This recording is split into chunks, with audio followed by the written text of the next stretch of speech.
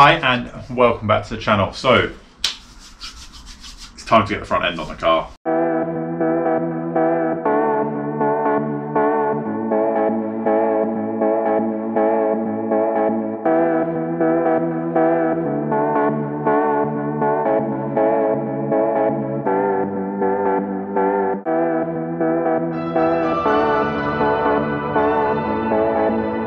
It's been big anticipation for me to get this on the car. It will look like a Mini again, which is a big shout, but it doesn't come without its troubles. Obviously you've got to line stuff up before you get it nice, because once it's welded on kind of thing. First point of call is obviously get the subframe back in the car. That shouldn't be too difficult. Tower bolts, and then we can put the front panel on, and I can see how much I need to trim off the front there.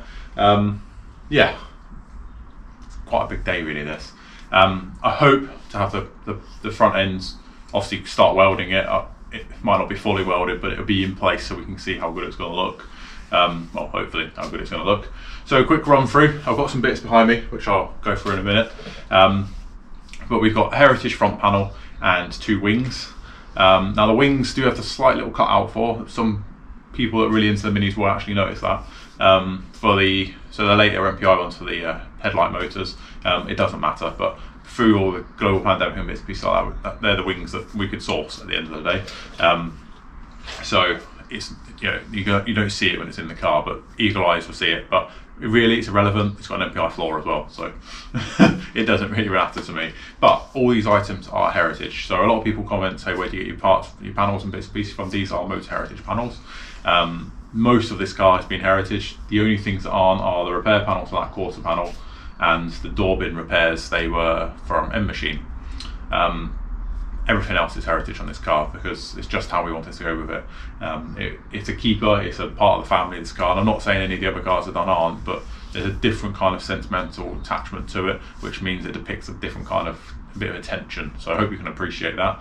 But yeah, this front end obviously isn't cheap, so I want to line it up the best I possibly can and get it the nicest I possibly can. So first point of call, like I say, is we'll quickly run through these bits behind me. We'll get the front subframe back on the car. We'll get the bonnet bolted back on, because obviously we need that to line up the wings. And yeah, I think the front panel on the car, and we'll have to trim back these inner wing repairs that I've done, but I've left too much, like I did on the MPI, I left too much. So it should be good. This should be a really nice video. It should really transform the look of this car. And then it only leaves the valance and a quarter panel to do on this car, panel wise, like welding wise. There's loads of bits and pieces I want to go through and weld properly and bits and go back to, but the fundamental of this car, the panels will be on it. And we're really gunning home. We've got a bit of a deadline because we've got another project turning up, so this car needs to be movable from this garage, i.e. welded and ready for a rotisserie spit, because I don't have the space. I did have on the spit I had, but I think the spit I'm going to get it's a proper one. Needs a bit more height, so it should be okay under the carport. It also gives me bags more room to work on the car, so we can fill this garage with another project, which is all good. So less of me. Let's set you up on a time lapse. I won't run through putting the subframe together and stuff like that, because obviously I've stripped it in the previous episode, and it's a couple of bolts to put it back on the car. So I'll film as much as I can. I'm very tight for space in this garage. A good friend of mine actually came to see the projects the other day and come visit and stuff like that. I've not seen him in ages, and he's like, I can't believe how small this garage actually is, because some people say it's quite a big garage. It's not. It's like when you're actually working in it, it's tiny. But I'm privileged. I'm not moaning, even though it leaks. I've got somewhere to work on my projects, and I'll be able to make this content for you and get my jobs done. So I'm not whinging at all. But we all want a big workshop. Who doesn't? Right, let's get going. Right, so like mentioned, a few bits and bobs have turned up. So these are a bit irrelevant. That's a filter for the club one, and that's a filter for the sidewalk. So the yearly services are coming up, so they can be put aside for now. A few bits of Mini Mine. Those came from Mini Mine as well, as did these. So in here we have got a set. Get them out. Teardrop mounts. So basically we're going to use these to line up the subframe. So we've got two of them. Got some new bolts for it. It's a bit overkill, they're stainless, but I mean, the car will get them put on at the end. So got them to hold on all the teardrops, and got some mounts. So they go obviously on beneath the top and bottom of the bulkhead there. so they sit on the top of the subframe either side there. So a little haul of bits and pieces have been collecting just to get the subframe in. The mounts for the actual toe board are actually still on the car. I never bothered taking them off, so they're good to go. So that's why I didn't order them. Obviously, if they need changing, we'll swap them out when we put the car together. So let's get these few bits and pieces bolted on. And yeah, big thank you for Mini Mine for obviously impeccable delivery, because it's just ridiculous, it comes so quickly. Yeah, so front end time.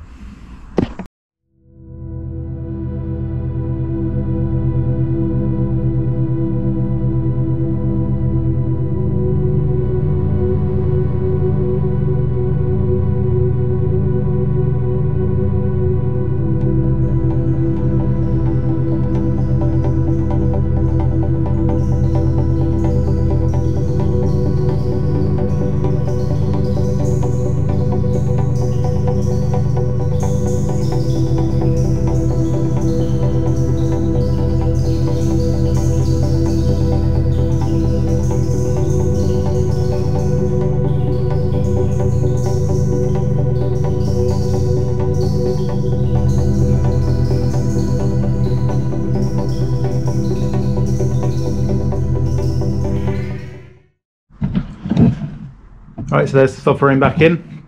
Obviously that will be cleaned and painted, absolutely no point doing it right now. I've also prepped up and painted all that side of the wing, so it all matches now. Obviously we did all them repairs, ground all that one back, so now both inner wings are prepped up. So like I say, tower bolts, line it up with the bushes, and that's all for like lining up purposes, but obviously they're brand new poly bushes, so we will use those. They're not overly torqued, but I just wanted it somewhere close. So yeah, already looking at these repairs I've done, probably it's about ½ an inch too far forward, so we will have to lop a little bit off there, but like I say, better to do that than not enough. So yeah, it's in there. It's nice to see something back on the car, to be fair. So next point of call is I'll set you guys back up. Let's get the front panel on.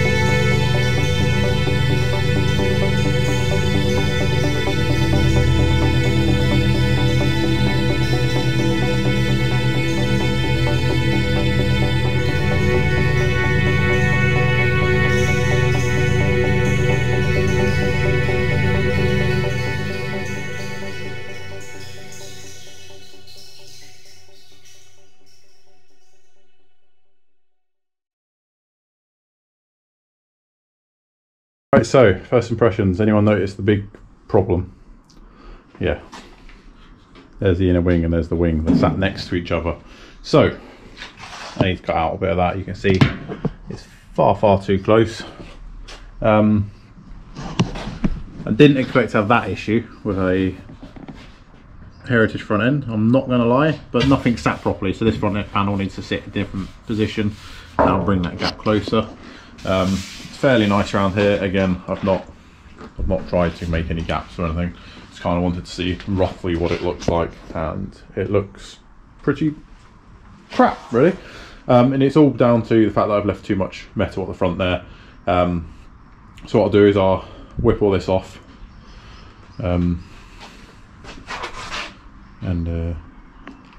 yeah, we'll reseat this, I think, revisit this area, because nothing's going to sit right until this front panel is near where it needs to be. Yeah, it's basically fouling. It's got me down in there, it's fouling on the front panel there, so I need to just take that chunk out, both sides basically. Like I said, I left too much because there's too much and too little. But on the plus side, hey, looks kind of like a Mini again.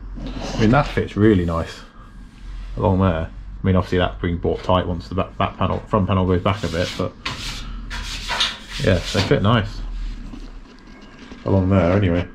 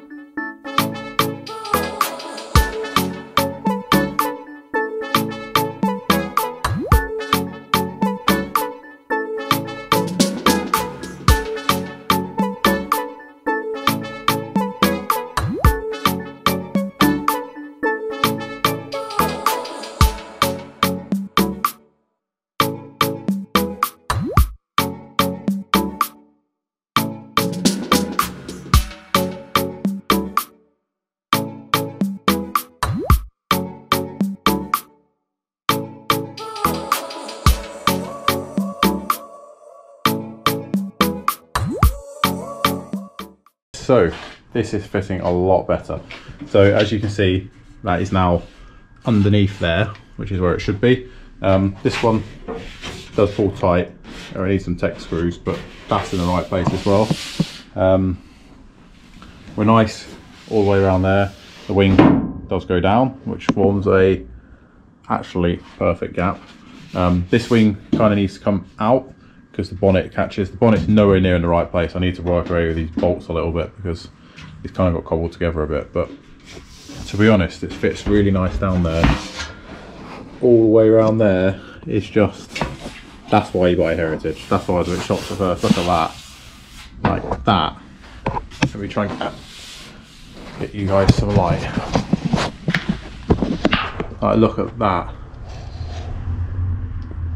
So you remember the MPI, it's stuck out there. Look at that, it's absolutely flush all the way up. It's the same gap all the way around. So really happy with that. That side's sitting quite nice. Front panel sitting back where it should be now, which is good. Again, around there. This wing just needs to go back a fraction, but again, a lot better. And really nice gaps at the top here. So again, it'll go down a little bit once it's pulled tight, but yeah, that's a lot better. A lot better. Right guys, that's not the end of the video, don't worry. I've got a lot of work to do, so this is one evening of tackling it, and we've got this far, which is really good, really promising. Getting wings right, it's difficult. It's not an easy task. You need to get the bonnet in the right place and stuff like that. I should have marked the bonnet before, but the front end that was on the car was bent anyway, so it was irrelevant. But get the bonnet where I want it on the scuttle, I think, is the biggest thing first, and then we'll pull the wings in tight. But I don't think we're a million miles off, which is mint. Really good. It's well worth buying Heritage for that reason. So yeah, I'm going to go and show Mrs. Simpson, because you'll like to see a front end on this car, and I'll be back to you in a mo. Right, so from having another look at it, we are pretty tight at the front, and the bonnet's a little bit proud. But if you look at the back, we've got a big gap at the back, so the bonnet needs to come back a bit. It's fitting kind of, it's not touching the wings, but it's too tight at the front, way too tight. I kind of want that gap that's here all the way down. So what I think we need to do is we're going to just get the bonnet loosened again, and we'll try and push the bonnet back to hopefully clear this, so it doesn't, it's a little bit proud there. And yeah, it's fitting nice along here. So right, time lapse time, guys. Let's do it.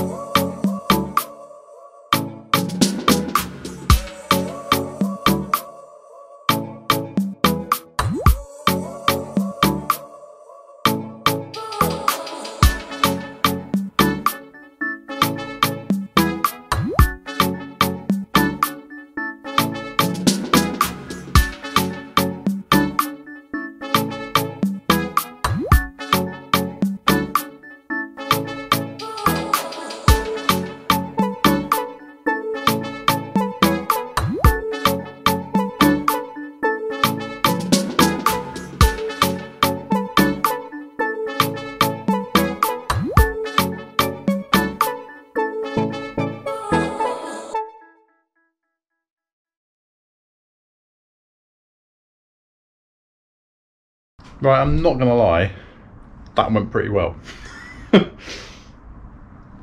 Yeah, I'm pretty happy with that.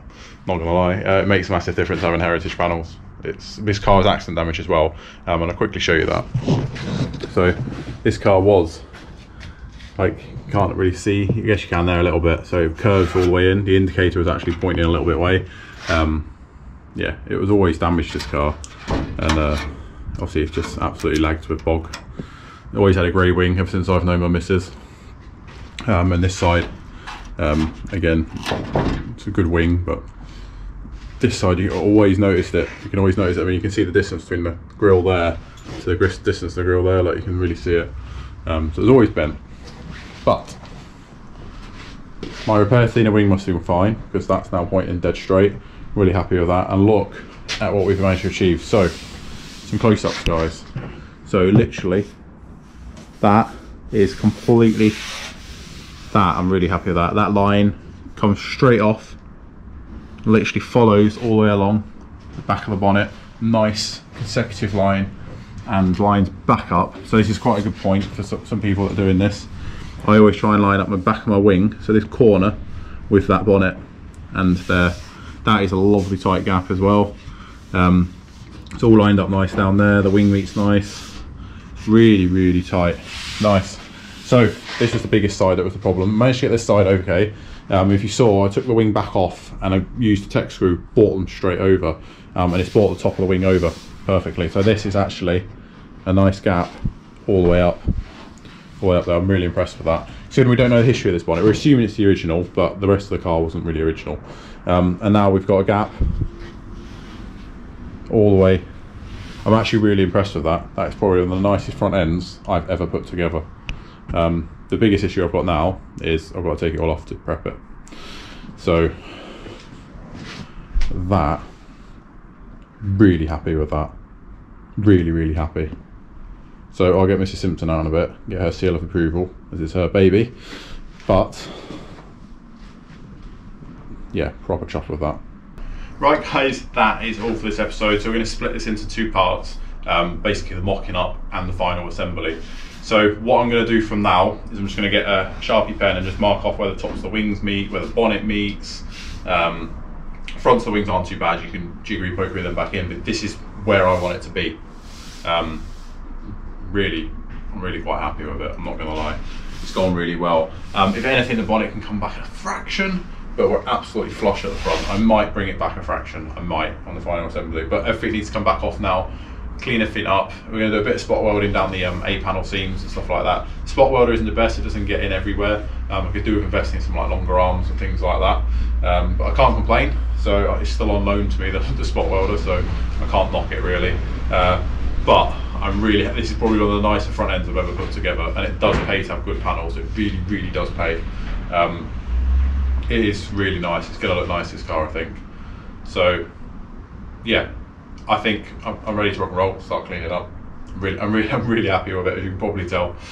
This is literally taken, I mean, for you guys it's probably, you know, I don't know how many minute video, but to just get from how it was fitting originally to how it was now, it has merely been 15 minutes, and I'm really happy with the results. So all I did was pour wings in, so really happy with it. If you haven't already, please give this video a thumbs up. It really helps the channel. It helps us get noticed in the algorithm for YouTube. Also, please check out our sponsors, the link description below. Frost Restoration. Yeah, I am really happy with this car. So yeah, if you haven't already, also subscribe to our channel, because obviously this car is really cooking on gas now. We're really pushing. Once the front's done, we've got the rear quarter on this side to do. We've got to finish that little quarter up on that side. Then we're going to get it on rotisserie spec, get the balance on, get it painted underneath, and I just want this thing out of here. Not incentive gone, but we've got projects mounting up, guys, and I want to rattle through them. So really happy with this. So I'm going to keep coming out in the evenings after work. It does kind of help your mind a little bit, just to get something you enjoy a little bit more. And yeah, really happy. Thank you for all your support, all your lovely comments on Instagram, Facebook and YouTube. You're all commenting away really well. I'm also on Twitter now. If you haven't already, please go check us out on there. I try and post the videos up on there as well, and just bits and bats, but I'm really happy with it. So catch you next one, guys, when we get this thing welded up for good.